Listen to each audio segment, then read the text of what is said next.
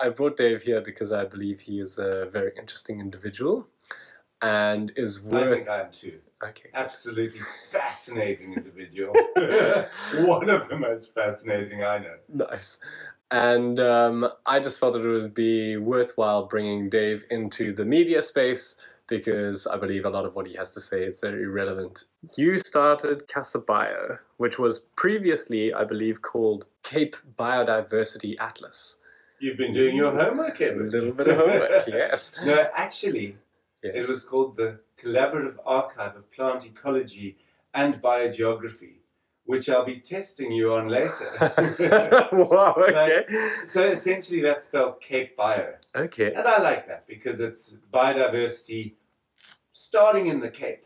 Okay. And the Cape is such an amazing place for all kinds of plants and animals. So I was like, hell yeah. And it was my friend Daniel Wilson who I set up the NGO with many moons back, more than 20. And he said to me, what about Casabio? Because like we want to be on the Cape. I'm like, I know, but Casa, like, and he's like, South African biodiversity. I said, yeah, but I mean, it's not really South African, no more than it is Cape. It's worldwide. And then I was like, wait a minute, Casa, that spells home. And I was dating a Spanish lady at the time. So I thought, actually, that could work. The home of biodiversity. So that's how we got our present name, and that's the history behind the name. So it's got the important ingredients of collaboration, collaborative archive. We're in a sense, a digital museum of plants and animals, and South African. We are South African, the organization South African, but we're attending to flora and fauna worldwide. And indeed, potentially on other planets, Elon Musk. And then we're going to, and then biodiversity. That's primarily what we're interested in. But we're not necessarily constrained to biodiversity. For instance, and this is one of the things that make us stand out from other organizations doing citizen science up till now, is that for me, I celebrate nature, including the geology, which is so critical to where plants and animals occur, both providing habitat, but also habitat specificity. So some plants, some animals choose very particular habitats. And that includes the geology. And for instance, certain critters dwell in caves. And these guys have absolutely adapted to cave dwelling, and they've lost all but their eyesight, and they're entirely albinesque, white, because pigments cost energy to create. Interesting. So eyes cost energy to create. So I think it's rather intriguing that when we silence that visual part of our brain by closing our eyes, we tend to become more receptive from a sound point of view. And so I love that these cave creatures have honed their sense of touch, they've honed their sense of hearing, and yeah, I love looking at the macro world as well. So if one examines the hairs, nearly all very small animals have got hairs on them. In the case of the very smallest of organisms, those hairs, cilia, are for locomotion, movement. But as they get a little bigger, they become useful for, as a sound engineer, Edward? They become useful for hearing. Yes. But you've got tiny cilia in your ear. Exactly. Cilia. So it becomes an extension of touch. And the sound, when you reach such small scales, sound and touch become melded into one. And so the question is, when you're at bigger scales, is that still the case? Myself being a rather hirsute man, is that the case for us? Some gurus who have extended themselves in that direction in terms of being capable of perceiving the slightest minutiae of touch and sound, claim to be able to feel sound with their hairs, be able to see through their skin. That's crazy, because our skin has photoreceptors. That's why it turns brown when the sun goes on it. Okay. So I think it's not entirely without merit, such a suggestion. Could be a low resolution image, perhaps, because I don't know how much definition you could get through your skin cells, but I'm not a guru in India or wherever in the world. No, you're not. Neither am I, Edward. Guru Dave. But on that topic, there are. I was examining a creature. Ah, yes. I'm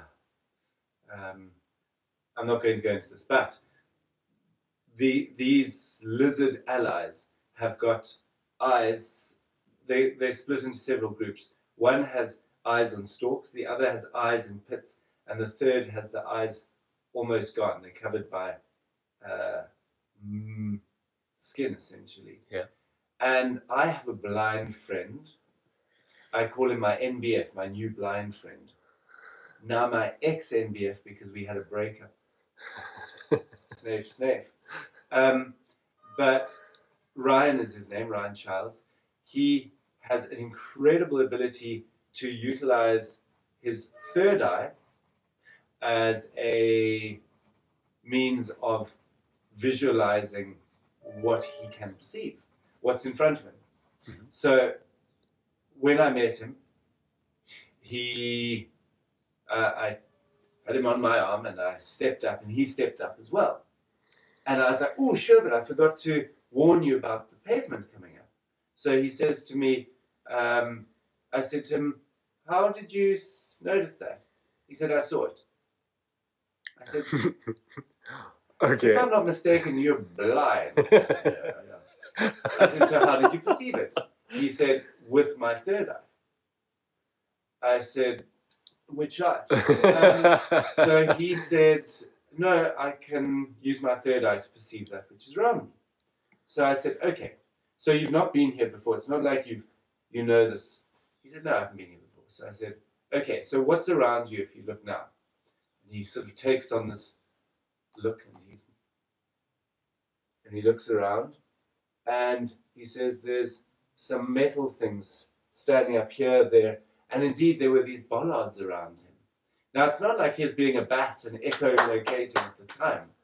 I truly believe, through subsequent research, that he was perceiving using his third eye. And he was able to see within my body and pick up fractures in my bones that I was unaware of. And when he told me, I'm like, oh, yes, my friend did carry on me on my shoulder. And for several weeks, I had a sore rib. So it's that kind of uncanniness that creatures in the world around us possess. And we have no idea, but our conception that the world around us is as we perceive it is just so strange, considering the vast swath of spectra, both audio, visual, and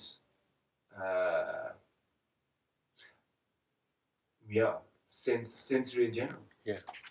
See, smell, hear, taste, touch, feel. Yeah. You talked about those animals in the cave that lost their ability to, or not lost their ability, but adapted to utilize the senses that they need the most. And I like the way you put it. You said that costs energy to make eyes. It costs energy to produce like brown skin, as opposed to just being white and having no pigment. You said they were albine. Yeah, albino, essentially. Albino critters in the cave. Wow. This sounds a little bit like some of what I've read in The Secret Life of Plants.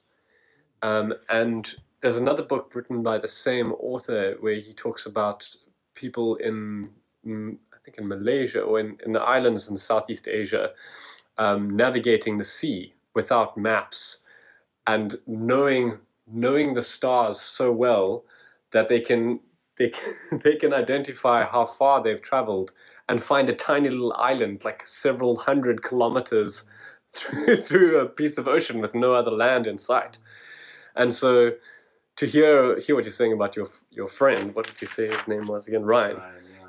To hear about Ryan being able to pick up that there were bollards and to perceive that you have a fracture in your ribs is really extraordinary. But this kind of latent ability is something that I think humans have had in the past. And we consider that every animal besides us seems to have the ability to innately navigate the landscape to the point of giving birth, so reproducing. So every organism is able to reproduce pretty much without much care. There's a few exceptions, but most things without much care. And they do so through instinct. And my big question is, what is human instinct? What have we still got that is more or less vestigial, but it's still there, but is hidden under various layers of conditioning, for instance? I mean, we're incredibly social creatures, and from the first moment where we're lying in our cot and mummy goes like, and then we laugh, and mummy's like, oh, excellent, like reinforces it. That's social conditioning from day zero, just about. Yeah. So we have, as humans, got these instinctual things. And there was a story, just as an example, on navigation. So birds navigating across continents effortlessly. Instinctual things are effortless. And so this kid was taken, put in a vehicle, and he was essentially a sand kid, so one of the precursors of modern humanity. And he was put in this, I don't recall if it was a cart or a car, carted over 200 kilometers. He was something like 5 years old. And when he was let out, he managed to escape and he made his way back home. That's uncanny. But the only way he could have done that is through instinct. Nothing else. He didn't know the landscape. He didn't know astronomy. So that navigation of which you spoke earlier, that's the kind of thing that we have latently within us. And if we cultivate it, especially from when we're young and before we've put up all these filters, we can engender those things. So this is my attempt as a citizen, is going barefoot, is being a bit more in touch with the world. And nudity for me represents sloughing off these clothes that provide these protective measures, these protective layers, and prevent us from feeling, not just feeling the outside, but feeling inside as well. And so when we're naked, we're more susceptible to all manner of things. And that is why I use the moniker the naked botanist, because for me that is truth. You can't be more truthful than being naked. They talk about death as the great equalizer. But I think it's nudity. Because unless you have tattoos, you're pretty much all alike. And you are what you are. You present as you are. yeah, many people use clothes. Earlier on, you said, let me put on a jacket, David. So I did. But even in doing so, I chose this because I feel the normal jacket to be pretentious. So there's judgments on the clothes we put on. So we wish to project that judgment to other people watching us. So if we can take away those things, the only judgment is how we present ourselves. You said a few things there that I want to reflect, just so that I can be sure that I've got them. So the last thing that you said, I really liked it. The idea that is death the great equalizer? No, nudity is the great equalizer, and it is. If I imagine myself in a rather difficult situation, not rather difficult, like very problematic situation like Auschwitz, where you're stripped of everything, like that's you realize the commonality between you and other human beings, but also it's somehow it's like your pride is taken from you, and pride is, if I'm correct, is one of the 7 deadly sins. So I kind of can't help but wonder if a lot of the problems that we face in the world today are as a result of the suit and tie, like trying to maintain some sort of semblance of I'm more powerful than you, and taking the clothes away, like it's the way to bring everyone back down. We're all just humans. We all have bits, and we need to reproduce if we want our genetics to carry on. It's an interesting incentive. I liked what you said about the sand boy, the 5-year-old boy, all the way several kilometers away from where he was at age 5, and with instinct being able to re-navigate back home. That is really extraordinary. And as you say, like it's senses that go beyond just memory and seeing, and okay, yes, that tree there, the sun rises, it's like ingrained in you. And yeah, that's I wanted to ask you what the word moniker means. Like you said that that it was a moniker. It's a handle. It's the handle that you use. Yeah. So it's, I would say that's what it is. It's a handle. So it's I feel like, do you know what the etymology of the word is? Perchance? No. Or which language it comes from? No, I mean it's no. But it is a sequitur to the use of common names and scientific names for identifying plants and animals. Okay. And so if this is a biological podcast you're doing, Edward, let's get into it, shall we? So for those of you who don't know, one of the major aspects of biology is taxonomy. And it's hand in glove with nomenclature. And taxonomy is more or less the identity of an organism and placing that organism within a framework. Now that framework has most recently, in 1753, been agreed upon as the binomial system of nomenclature. Now what this means is that each species, each unit of an organism that is a common unit as opposed to an individual can be named by just 2 names. And that's the genus name and the species name. In the case of humans, Homo sapiens. Okay. And if one looks at humans, there's an extraordinary amount of diversity within us. And one of the key characteristics of one of many tens, if not close to 100 biological species concepts, is that of being able to mate and create fertile offspring. So, interesting. For instance, an ass. When a donkey and a mule mate, they create an ass. And this thing is perfectly functional other than being able to mate and produce fertile offspring.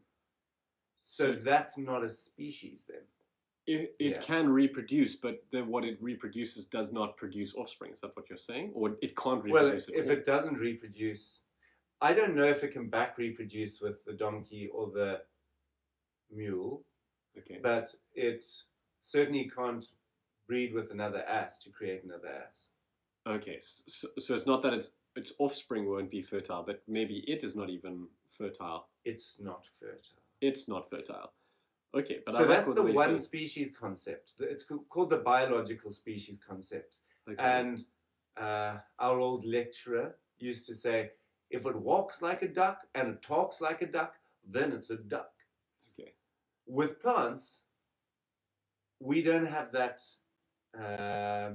luxury of being able to hear the plants talk, let alone walk, except in the case of fictional triffids. Or in time lapse. Oh, in time lapse, Edward, exactly. There's this wonderful scene in a Felton Flora, which is a local magazine, Yeah. in which they had a time lapse of a local plant showing extraordinary rates of growth. And it had this person being like engulfed by, and they obviously had time lapsed it and being engulfed by this plant as it grew over him. And eventually there's just a pile of clothing on top of the that sounds cool. on top of the plants. But yeah, certainly. If it walks like a duck, it talks like a duck. Yes. Then it's a duck, but with plants, it's not the same thing. Right. So then, how do we determine if something's a species, if it's a plant?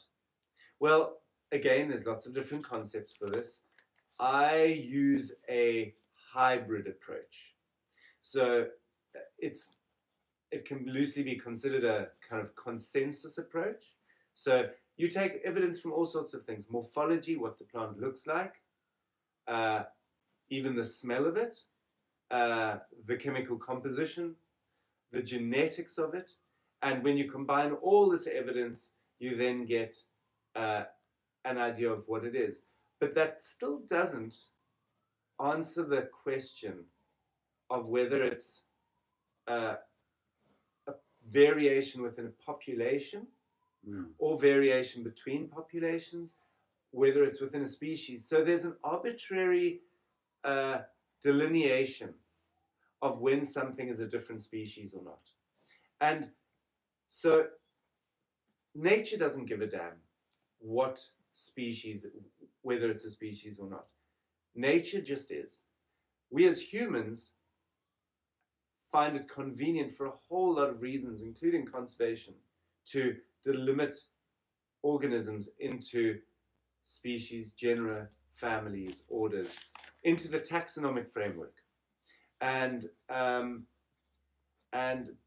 But we're aware at all times that it is a false framework, Okay. and it provides a useful handle for asking questions and answering them. That's really the purpose of it. So questions like, is this species rare? Do we need to therefore give a particular protection? Or can we lump it with another species and therefore we can build on this site because that one over there is the same thing, and we're still preserving the genetics of it, the genetic profile of it, the key characteristics of it. So that's the utility Of taxonomy. of taxonomy. And it's what I've done a lot of. And with my plants, it's enabled me to discover many new species. I like what you said about it being a false framework. And my perception of what that means is that even though we can do our best to say this is this, this is that, that's that, and it belongs to that, and it comes from that, at some point someone along the line goes, no, it's not that. Look here, this genetics is not right. And suddenly everything shifts. So you're acknowledging that there's maybe a probability that what you're classifying it as, and it belongs to this family line and this this family tree, if you will, suddenly you can find out that it's false, and that's maybe not actually that relevant. But I mean, I love this. This is our nature as scientists. we deal with hypotheses. We deal with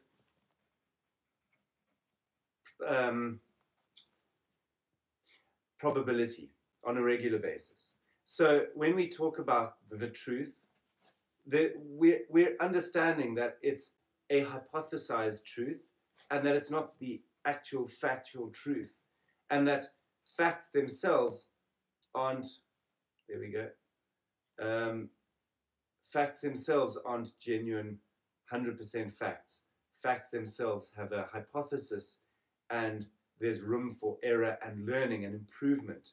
And this improvement and this room for error is so fundamental that it's the basis for evolution. You're talking about the taxonomical framework, and that is false, and that as scientists you have to hypothesize things. You have to believe something so that you can go forward from there. Otherwise, if you're always just questioning everything, you can't make progress. So I know, question everything by all means, Edward. you can question everything, and it's a good idea to question everything. But in order to be able to move forward with a certain... One needs to make assertions, and yes. you need to... And this is how... It's fundamental to how we are.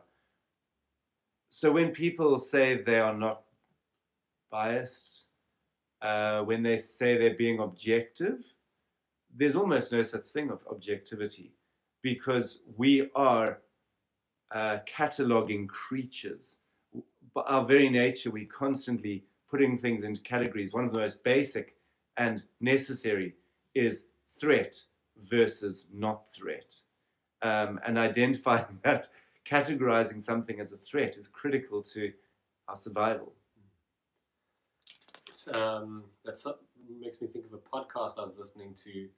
This guy was going on a run in his tackies, in New York, and he was running down the road, and all of a sudden he just, for as far as he could tell, no reason whatsoever, he just leapt off of the pavement where he was running into the road, and was like, his heart was beating really fast. And upon further investigation, he discovered that there was a statue of a lion.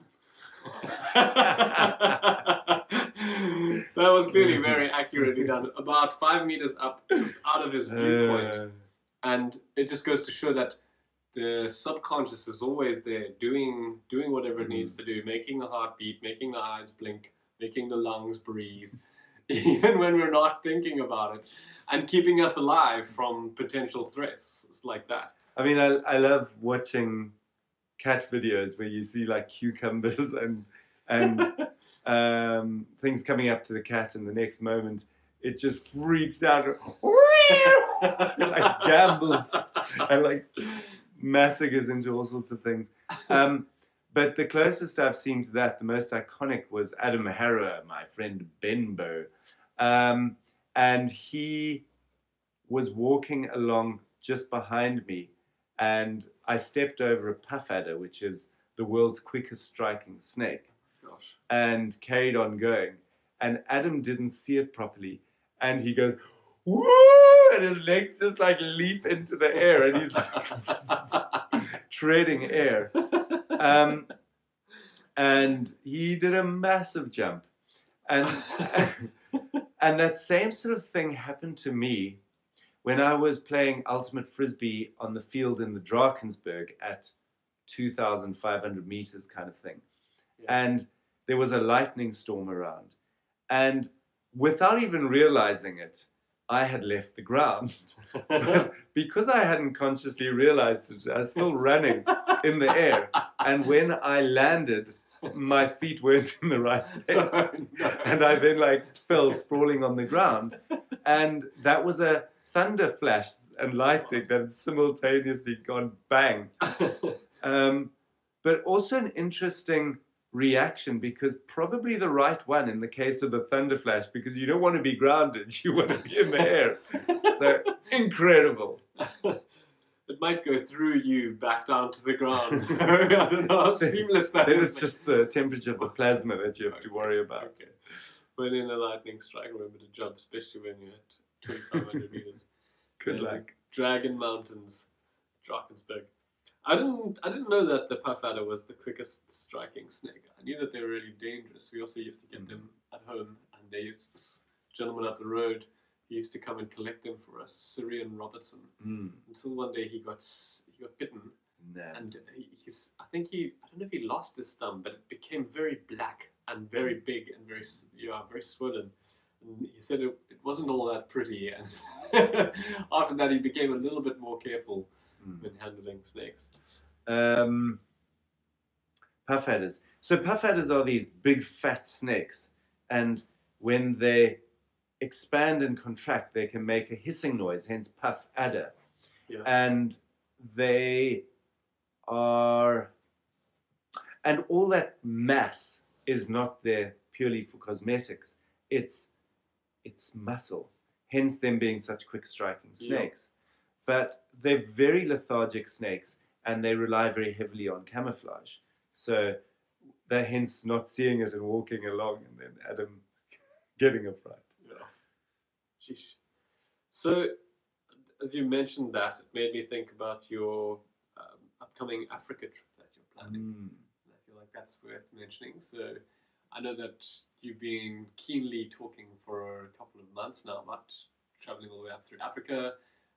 You've talked about the West Coast. You've also, I saw there was a slideshow thing happening the other evening. Well, not slideshow, you're looking at Google Maps. And you're looking at a bunch of different points and nature reserves and hills and mountains and places to find plants.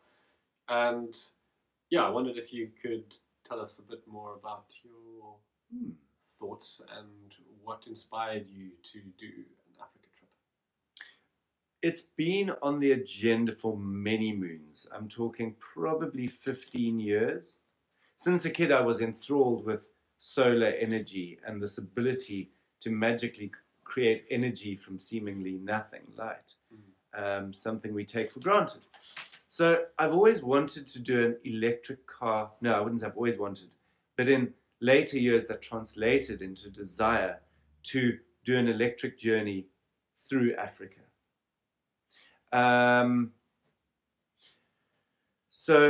But my enthrallment with Africa is not purely botanical, let alone biological. It extends to natural history, humanity, culture, geology, mountains. So it's really going to be an exploration for me of what's out there.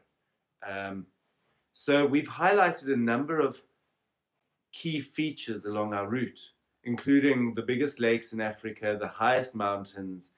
And what we're going to be doing primarily is documenting the flora of the highest mountains, known as the Eastern Arc of Africa, Eastern Arc Mountains. And a term that I love is that of sky islands. This notion that each mountain represents an island in a sea of lowlands. And it's a sea because the plants on these mountains cannot readily jump to the next mountain because they can't navigate the lowlands. So they have to essentially do long distance dispersal to reach the next mountain. So these mountains can be quite close together, separated by a few tens of kilometers. They can also be hundreds of kilometers apart. So in the south, the mountains are hundreds of kilometers apart. But when I'm talking sort of Zimbabwe, Malawi, Tanzania. But as we get further north, they become relatively close. But one of the most astonishing discoveries in the last 10 years, I was at the Eat Fat conference, which is on African ecology and flora of the tropics of Africa. And one of the... African ecology and? It's a French word, so I'm not going to say it. Eat fat. Okay, eat fat. Eat fat. It's not a call to carnivory. Yeah. But one of the outcomes of this was they found that is it called the Nile Valley? The Great Rift Valley, which is at least part through Ethiopia and Kenya. the mountains on either side of it, separated by a few tens of kilometers, were genetically, the organisms on these mountains were genetically vastly different compared with mountains even hundreds of kilometers away on the same side. So this Great Rift Valley, not just for plants, but animals as well, formed a formidable barrier through deep time, geological time. And those are the kind of things we can uncover through our meanderings of the plants, our exploration of the flora. So what we're going to be doing, in a nutshell, is documenting the flora of Africa and highlighting the plants, both localities and what plants. And then with that, we can prioritize how we're going to tackle the question of how did the flora move around and evolve in Africa. Wow. Okay, you said a couple of things there that I didn't know. In spite of having put my ears in on a couple of your meetings, I knew I'd heard bits and pieces about traveling to some of the biggest lakes and the highest mountains. I'd heard the Great Rift Valley mentioned. I was not aware of this idea of the Sky Islands, though. We say that plants at a certain altitude are essentially like an island in an ocean of sorts, because those plants can't traverse down into those densities or depths in the same way that our human bodies, I suppose, can't go down to the bottom of the ocean because we'll get crushed. Is it a gravity-based thing, or is that what is the reason that they can't travel down those mountains? Or are we sure that they can't, or is it just that they haven't and they've had to develop an alternative, more efficient seed dispersal and propagation, self-propagation method? It's not that they can't or that they haven't.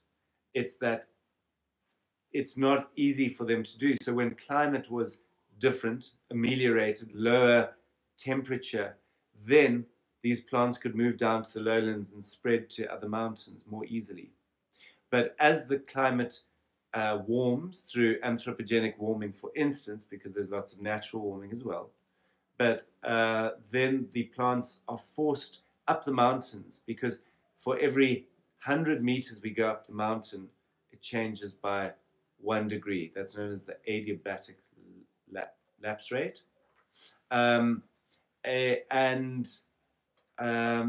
Which means that as we go up the mountain, it gets significantly colder. So the implication of this is that if you are a plant at the top of a mountain, and it gets a degree warmer, you have to move 100 meters higher to be in the same climatic envelope. Like, say, a climatic envelope is essentially the comfort zone of the plant. So to maintain that comfort zone, you've got to go 100 meters up. Now, mountains are special because of the slope and the angle. You only need to move, if it was a 45-degree slope, you'd only have to move that distance across in order to move the same distance up. So you'd only have to move 50 meters across to move 50 meters up and be half a degree colder or warmer. Whereas if you're on the plains and it's virtually flat, you have to move tens or even hundreds of kilometers to change by a single degree. So this we can model, and with climate modeling and seed dispersal and things like that, we can ask the question, can this species survive anthropogenic climate change, anthropogenic warming? And we can model it. But what we don't have is good ways of keeping track of those organisms. So that's one of the solutions that we're going to be providing. That just makes me think of climate change. Like, if a plant has to exert that amount of energy, specifically the plants that are on the flats, like, if that climate shifts by a degree, they're gone. I never understood that before, because I've often heard, like, oh, it's going to go up 2 degrees, 3 degrees. What does that even mean? But now that you explained that, like, if plants are adapted that closely, but I mean, surely you have fluctuations in your temperature during the day. Is it like the lower limit and upper limit? Like yeah, exactly. So if things that aren't tolerant to freezing freeze, they're going to die. If things that aren't tolerant to 41 degrees hit 41 degrees, they're going to die. Yeah, that's just like, it's amazing how 1 degree can make all the difference between water and ice, essentially. But bearing in mind that 1 degree, we are regulated at a very close temperature tolerance, our bodies. Because 1 degree's difference doubles the rate of enzymes, for instance. Various chemical reactions are doubled.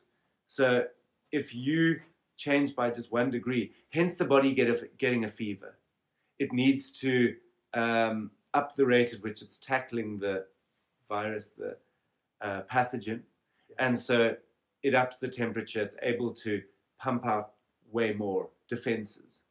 So that's the reason that you get a temperature. But in the case of plants, 1 degree can make a huge difference. That is super cool. I'd also never known that before. So that's why your body gets hot when you get a cold. That's strange. I think that's one of the main reasons, yeah. Okay. I mean, enzymes, I've heard before, enzymes are basically catalysts. They can... I heard a nice explanation and I don't want to share it. An enzyme, something that requires an enzyme, if with the enzyme, it can increase the rate of a chemical reaction by up to more than 1 billion times. So if a chemical reaction were to take 1 second with an enzyme in your body, without an enzyme, it wouldn't even happen in your life. So enzymes are so critical, super critical. It's like trying to open up a massive stone door without the key. You could, and all you've got is a spoon and maybe your fists. It's not going to work. Okay, so as you said, plants could potentially need to move as many as 100 kilometers on the flats just to get that degree change shift in order to survive if there's a temperature shift. And then on mountain sides, depending on which side of the mountain they are on, they could potentially slip around one side, or it's easier to climb up or down. But still, as you say, they might need to move as many as 100 meters to change by 1 degree. That's a lot of moving for a plant. Like, some plants can move pretty fast, but most plants don't, in my experience. No, but you understand, I'm not talking about plants themselves. Okay. The only way plants really move from the perspective of climate is through their seed. So it's the generational movement I'm talking about. That wasn't clear. So I was thinking of... And this explains why something like the Azoaceae. So it's a group of plants, they're succulent plants. Most of them are in South Africa, but they occur in many countries of the world. But one of the unifying characteristics of them, with a few exceptions, are that they are dispersed by short distance by rain drops. And so they move at the most 30 centimeters, 50 centimeters at a time, which means that, coming back to that geology, if there's a geological island, if you want to call it an island, a geological patch, and the mesum, that's the colloquial name for it, from the word Mesembryanthemaceae, the former family of Azoaceae, and derived from the word middle because they flower in the middle of the day, mesos, Greek for middle.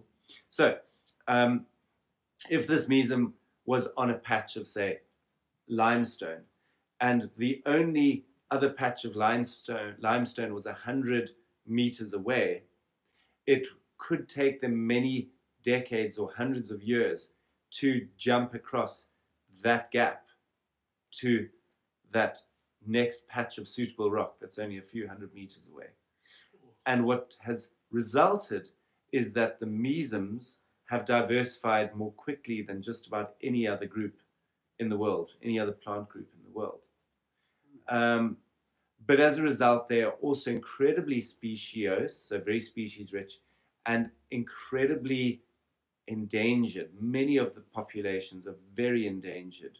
So poaching is a huge threat to these plants.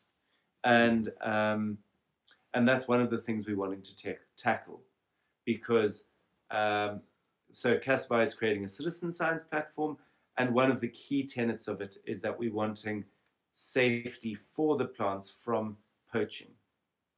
So these succulents are, well, I say poaching, but also agriculture. Yeah. So in order to know whether land can be utilized, we need to know about its value, biological value. And that's essentially what we're trying to do, is find out what grows where, what those things look like. So I call that a face and a place for every species on Earth. A face and a place for every species on Earth. What it looks like and where it occurs. Okay, so like the Facebook of plants. The Facebook of plants, Edward. Yes, exactly. And I feel like if you know someone, you love them. The same applies to plants and organisms. And so in the act of documenting, we get to know those organisms. And if we then see their loss, it hits us hard. So we don't want to see their loss. We want to see them kept, immortalized, as it were. So that's where conservation comes into it. So through the act of engaging through Casabio and documenting the plants, we create this link to the organisms, and then hopefully conserve them. So with the mesums, Mesum brianthemacea, what do you say? Yeah, wow. Perfect. Okay. Good going, Edward. Greek for middle, mesos. You said they've diversified around the world, and as a result of that, there's a lot of species that are endangered as a result of building or as a result of poaching, people coming and digging up plants either for monetary purposes or essentially pirating plants. I don't know how to better put it. Yeah. Stealing plants. Yeah. Killing plants. From the wild, yeah. Yeah. For their own personal collections or for selling them. Okay. And that's something that you're trying to avoid as in your with your business with Casabio. Correct. So essentially other citizen science platforms have made the localities available, and this has allowed poachers to essentially walk up to it and steal it. So by obfuscating the locality and hiding it, it makes it a little more difficult for that process to happen. It's not like, oh, you just come to this place and there it is right there at that exact geolocation and you pull it out. It's a little bit less simple than meeting at the local Pokemon event or whatever. Okay. And I wanted to say something about the endangered factor within the mesums, within the Mesum brianthemacea. So if they've been really good at diversifying, and you say you're concerned about them being endangered, how long would it take for them to diversify? What is the benefit of having a broad biodiversity of mesums or any plant? What is the benefit? But specifically with mesums, because you mentioned that one, and yeah, what is the issue with not having a broad biodiversity of them if they're so good at proliferating and diversifying? How long would it take for them to diversify again? What is the reason that it's a problem if we kill off species? Species are arising every minute of the day. But they're also dying every minute of the day. So there's this constant almost bubbling, the way bubbles grow and pop. That's happening the whole time. But only relatively few of them sustain themselves sufficiently to set seed, create a population, and for that population to become fixed for any reasonable length of time. So, so the complement of plants and animals that we have at the moment is a process dating back millions, billions of years even, especially if you consider the evolution of the planets as part of evolution as well.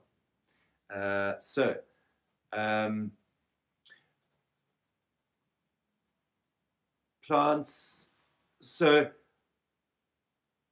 organisms create a whole bunch of benefits to humans, but those benefits are greater when there's a greater diversity of organisms, and they're more resilient. With biodiversity is greater resilience. So if there's a perturbation to the system, meaning like almost like a push, like an assault on the system, then if there's diversity, some of the elements will be knocked more than others, but some of them will survive that knock better than others. And they will then grow, create an ecosystem that can survive that and create a site that's suitable for the other things to grow back again. So that's in contrast to a kind of monoculture, whereas if you get a fungus that hits that single crop and spreads throughout it, all that's left is barren ground because there's nothing to buffer it. So it creates a buffer. So that's the value of diversity. And then the other factor is that certain species are keystone species. The concept of this is that they are critical to the complement of organisms there for the ongoing and long-term functioning of that environment. So as an example, like bees are considered a keystone species because they effect pollination, and without them, many organisms are going to not be pollinated. Another example would be, so that's an animal side. What? Oh, hang on. So acacias. Acacias would be an example of a tree keystone species because they provide shade for plants and animals, and they persist the fire, and without the fire, the system may not respond in the same way. So it maintains fires, as an example. Yeah. Acacias do. Yeah. I thought acacias burnt. I suppose their wood is quite hard, so it doesn't burn as easily. No, the point being they do burn. Oh, okay. So you want the fires in that context. So savannas are fire-driven systems. This means, and acacias occur in savannas. Savannas is a combination of grasslands and trees, but bushveld. So one of the frequently used arguments against climate, carbon dioxide increasing in the atmosphere being a bad thing, is people will say, yes, but carbon dioxide is fuel for trees, more trees is good, and therefore the tree, we're going to have a thriving environment. Yeah. The thing is, grasslands are more or less devoid of trees. If you increase the carbon dioxide level to favor trees over grasses, those grasslands turn to savannas, bushveld, and eventually forest. And that forest excludes the grassland species, which have been around for many millions of years. And so essentially you get a loss of this long-term genetic diversity. And the system becomes depauperate, meaning poor in species as a result. Depauperate? Mm. So savannas become bushveld if left for a long period of time. Savanna becomes bushveld, and bushveld. So if it doesn't have a good fire regime. Okay. And And so the increased carbon dioxide favors woody plants, i.e. trees, and then that changes the fire regime. And the acacias are able to escape the fire trap and become big trees. They then put out more seeds than they would have before. And those acacias then begin to dominate the system. With trees comes more birds that have eaten the seeds of forest species, and they then land in the trees. They poop underneath the trees, and so forest species start growing up. And when you get to forest species, they tend to exclude fire. Forests resist fire. Savannas and grasslands promote fire. Trees attract birds from the forest, and that's how the biodiversity would it be over several hundred years, or would even tens of years, a decade? Okay. Wow, that's really fascinating. I could see it unfolding in my mind.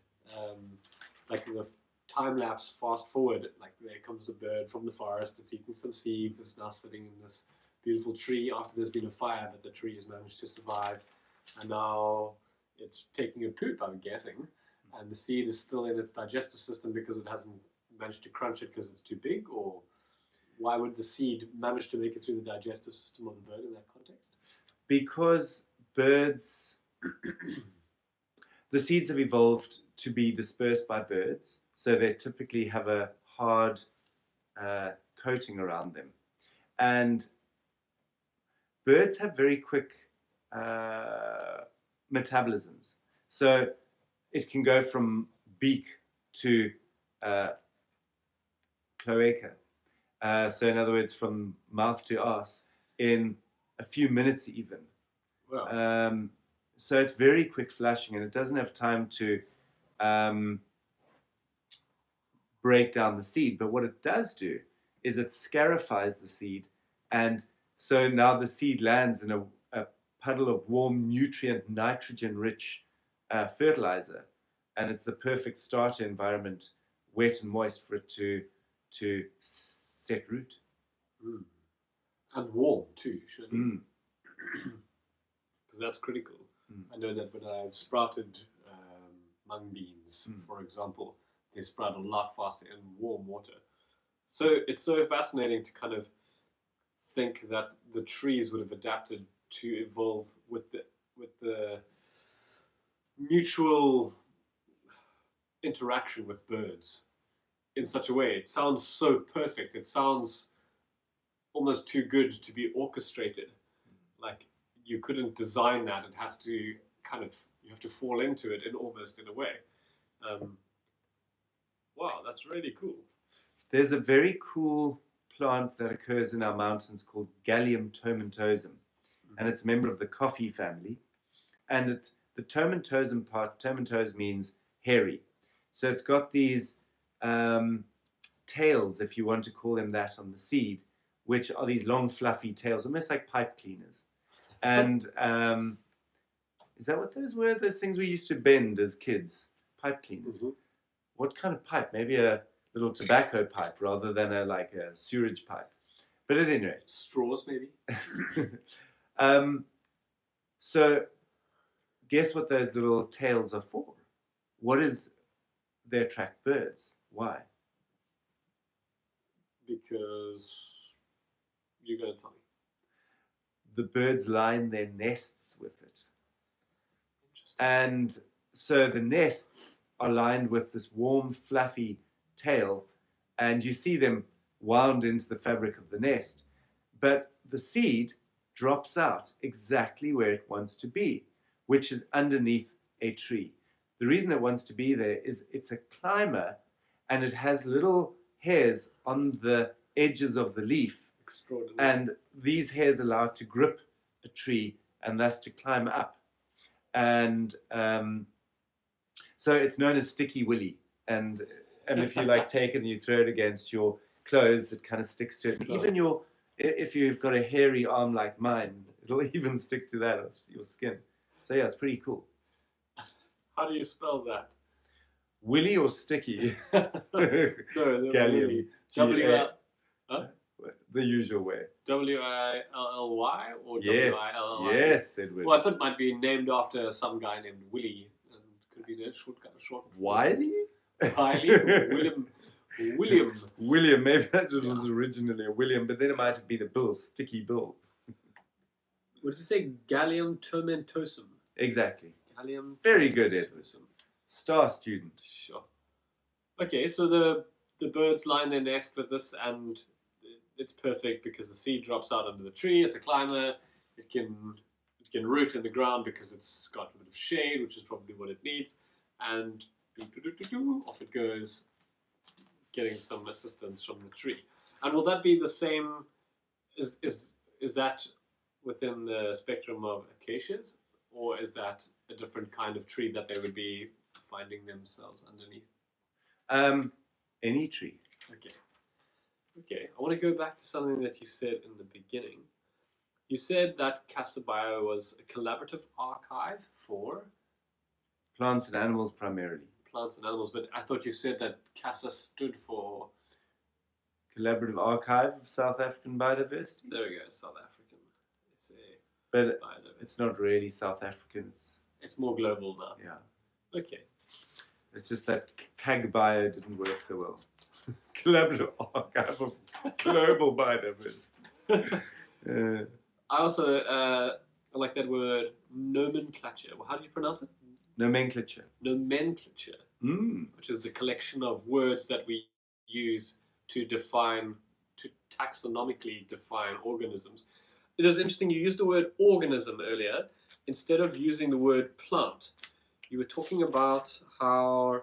Generally, because being a botanist, I tend to constrain things by talking about plants, but what I should be talking about is organisms, because I mean plants and animals. Okay, and I'm just wondering in that context, if the thing that they do... Oh, I've lost my note on it. Oh yes, you were talking about pollination. You talked about bees. You said bees are involved in pollination. They're a keystone of pollination. And they help to pollinate organisms. You didn't use the word plants. Are there other things that bees pollinate other than what I would commonly construe as a plant? Like, are they involved in... Other bees? Okay, that's a good enough answer. I'll take it. No, I mean, pollination is plants. So, okay. Mosses are plants, but they don't require pollination. They are pollinated by, they have sperm. And the sperm swims to the next archegonium, to the next female mossy flower analog. And that's why they need to be in wet environments, because the sperm needs to swim in a wet environment in order to reach the next moss. So are we more closely related to moss than we are to, say, a seed-bearing plant? Or is that too much of a stretch? I think it's true. I certainly am. No, I mean, mosses are considered an ancient organism in the sense that they've been around for a very long time in a similar form. But I would say there's other things we're more closely related to than mosses. Okay, and then the other thing about organisms, the difference between calling it a plant and calling it an organism is, when I think of an organism, the tiny bit of biology that I got in when I was at school basically gave me a more defined perception of what an organism is. Whereas if I think of a plant, I think of it as a single entity, not overly complex. Because I use the word plant, it's like, it's a plant. But upon further upon further examination, I see that it is very defined and that it has a lot of very intricate little systems that are interacting. If we dissect as we do in a scientific manner to discern what is happening in a place, we've got to like divide it up so that we can analyze. I can't remember what the etymology of analyze is, but I think it also might be Greek. Anal? Analyze. Using your hind gut to examine things. Your gut instinct. And take 3. Okay, you talked about seeds evolved to be dispersed by birds. And So on that's an interesting topic. So we tend to think of, we know and we're aware that a very large fraction of our makeup is bacteria, right? So our gut, as an example, would not work without bacteria. And yet,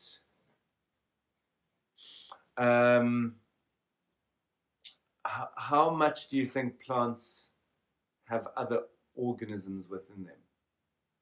Ask me that question as a what question? So, what proportion of plants are plant DNA? What else is there that coexists with plants? Other than its DNA.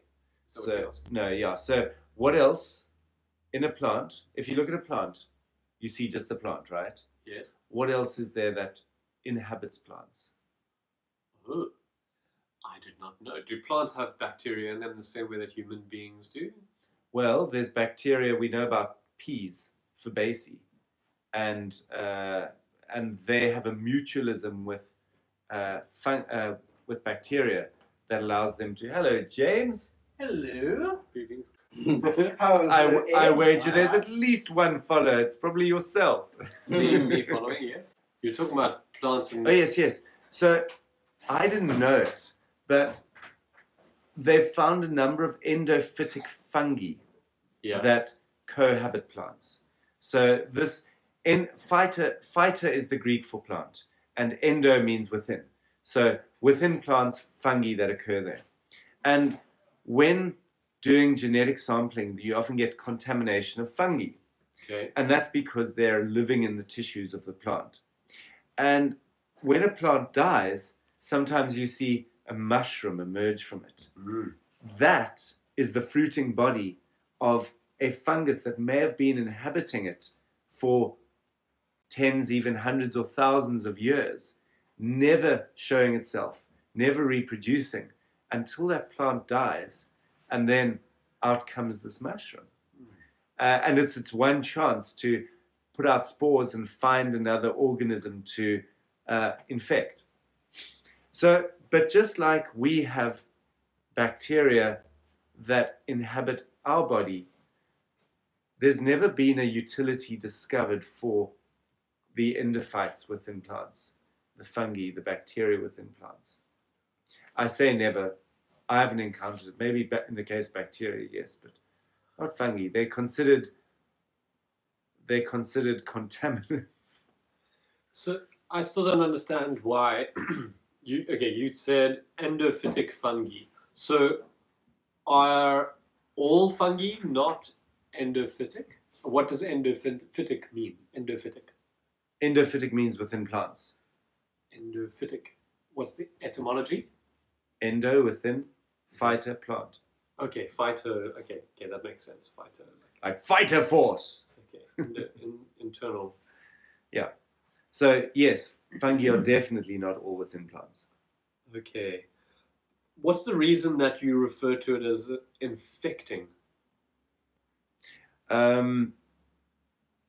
Because we tend to think of fungus as infecting things. It infects a body. It infects your food. So that's why I'm using the word infecting. But it's really just doing the same as any other thing. It's inhabiting it.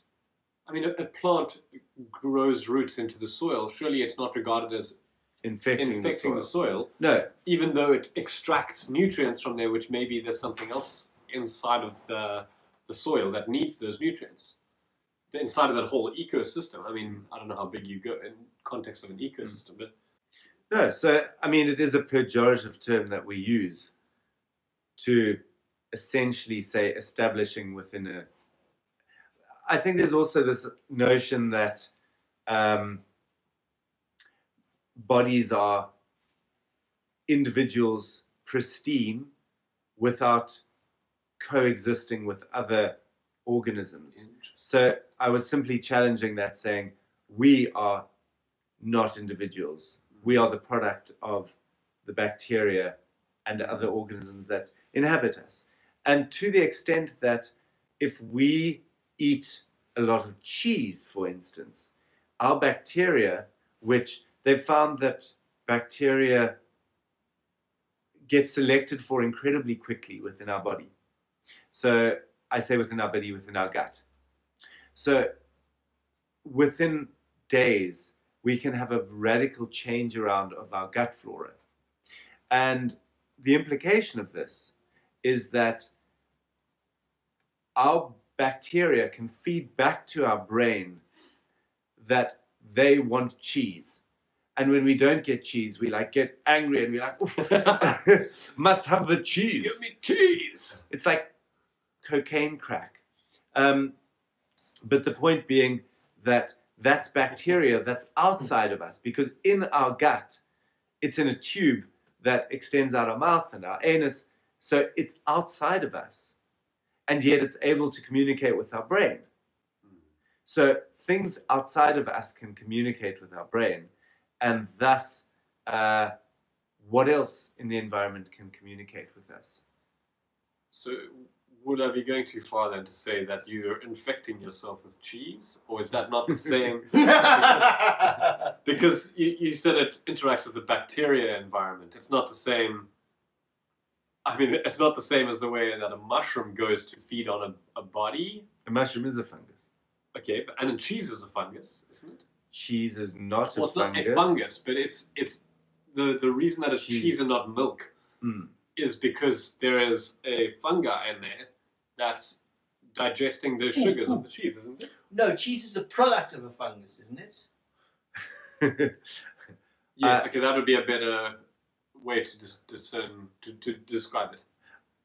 Cheese is the product of a fungus, but it's not a fungus. You're not eating a fungus, but you're eating the after effect. Yeah, I would say that's probably more like it. Okay. I mean, is yogurt a fungus? No. No. Is it a product of a fungus? To a large extent. Bacteria, okay. Bacteria versus fungi. Interesting. Yeah, now we're just splitting hairs. Selected.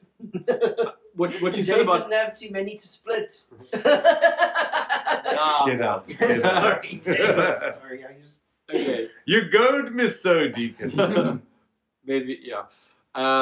Bacteria. You said bacteria are selected incredibly quickly, and can your gut microbiome can change considerably within days. That sounds pretty significant. That's not the case, obviously, within plants because they don't function on a bacteria-based system? Well, plants eat light, and they eat nutrients, and they eat carbon dioxide. So, yeah, they are definitely very differently driven to us. And they're known as autophages. You know what that means? It sounds familiar, but I can't recall. I was going to say it means eating itself, but it means eating, like essentially eating light. It means sustaining itself just on light. Like autonomous means navigating the landscape without an external source. And so autophagy just means eating without an external sourse. Okay. Just light. Light wasn't considered food. Okay. And that's different for an air plant because it doesn't have roots in the soil. It's extracting water from the air. Yes, but there's also sunlight. other nutrients that occur in the air. So one of the characteristics of lichens, which is a combination of fungus and algae, one of the characteristics of lichen is that they can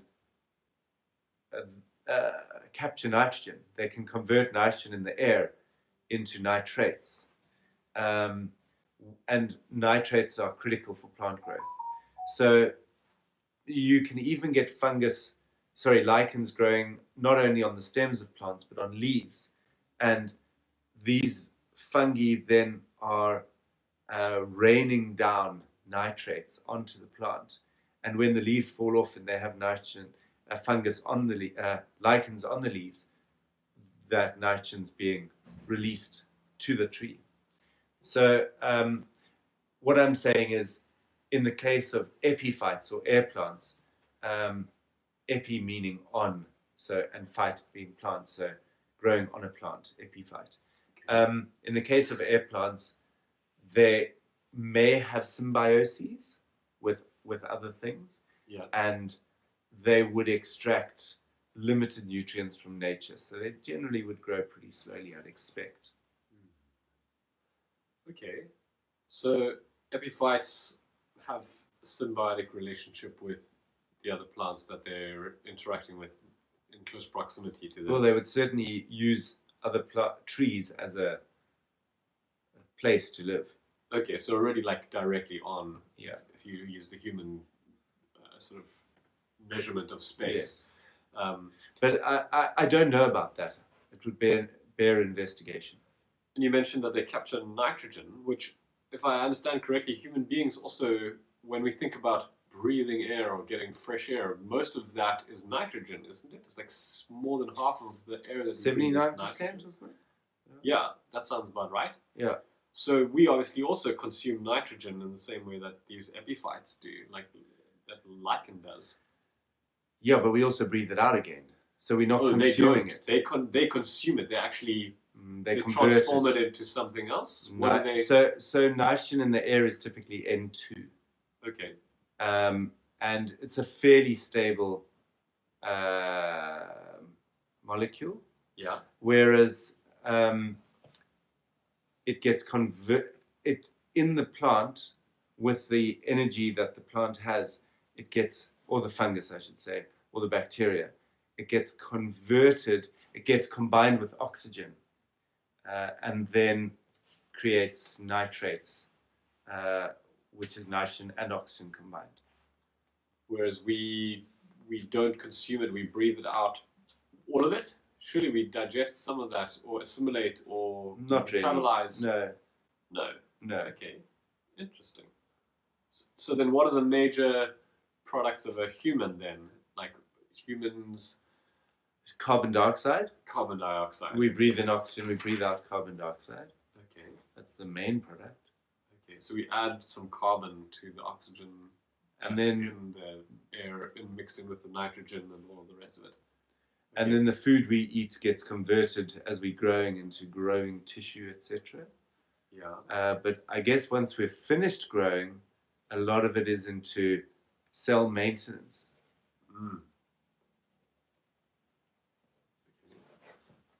Because as we know, is that our liver gets reconstructed how often? I'm not sure, but I know that your cells all of your cells apparently replace themselves every 7 years. Yeah. I think your skin is one of the fastest replacing. Do you know? No, I don't. Okay. Yeah. Cell maintenance, you didn't mention excretion through like sweat glands or defecation. I wouldn't imagine that's not a... Would you say that's not a product?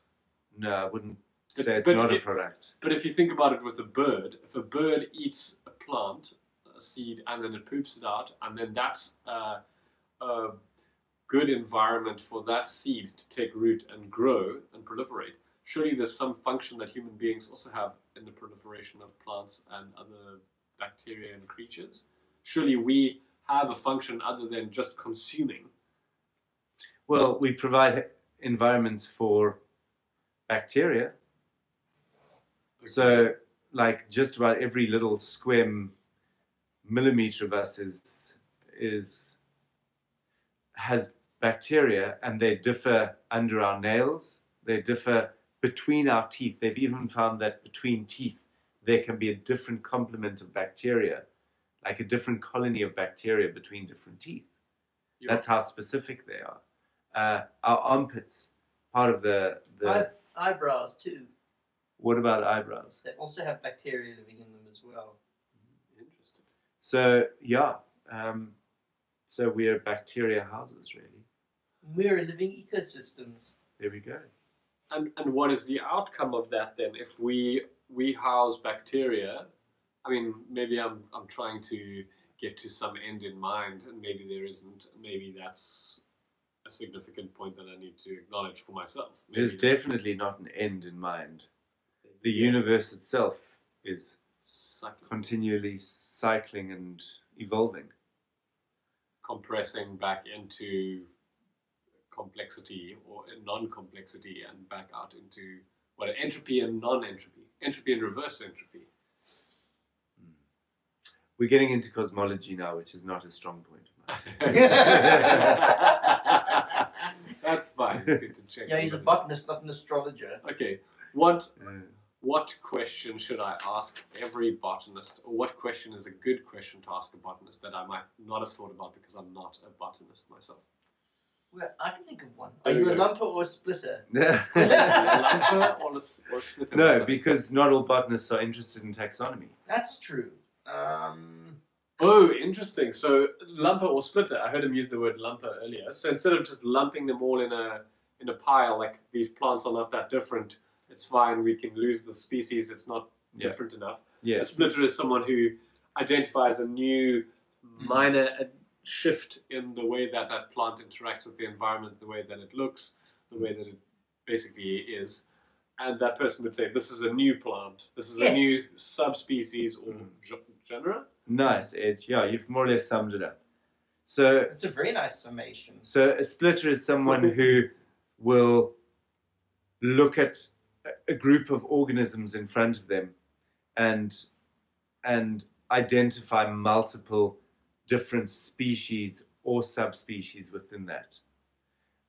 Whereas a lumper will aggregate them and say, it's all one thing, or all two things, or whatever. So that's the difference. Okay. And James is a lumper and I'm a splitter. Well, I take each case and its merits. Well, there you go. And But the implication is that I don't, okay. in saying that. No, perhaps that was the wrong way to say it. What I say Okay, is, maybe your I believe in confidence. both, actually. I believe in some cases you need to lump, in some cases you need to split.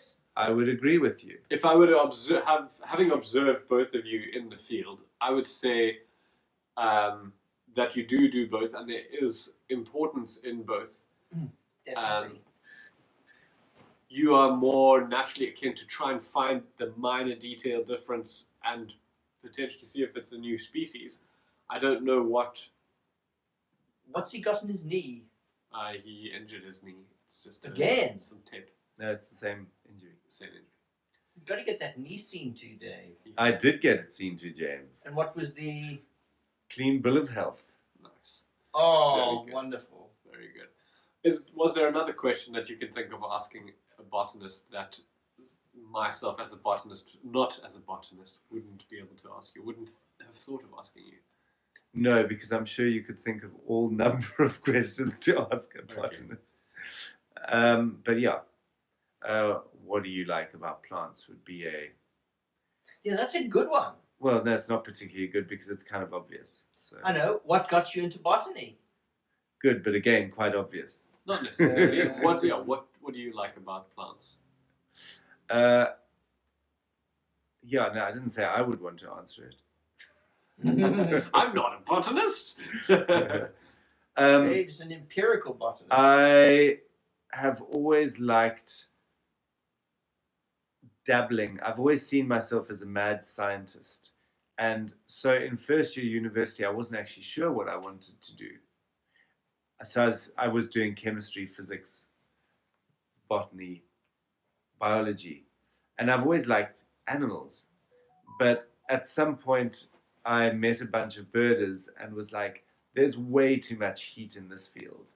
And there's way too much competition. There's not many people interested in plants. So I figured, like, if I'm going to do something and make a difference, one can make a relatively small difference in something like birds, but it's easy to make a difference in plants. So that was what drew me to plants.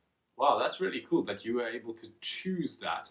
I don't think most people choose a speciality in that way. I didn't choose to become a beatboxer. I didn't choose to become a podcaster either. I just explored and then found along the way. So there wasn't a moment before that where you had seen plants as opposed to birds and been like, wow, there's something about plants that draws me more so than creatures that are visibly moving. It's a combination of things, but also plants are much easier entry for identification and documentation. They don't move around while you're trying to look at them. Exactly. The other aspect is if you document a plant in a particular place, you can come back to it Exactly. a year later and it should be in the same place. You won't have flown away. Whereas so. if you do the same for a bird, you have no guarantees that it's No. next time you come. Yeah. Cool. I'm ready to take a little recess and get some tea. Well, good on you. I think we're done.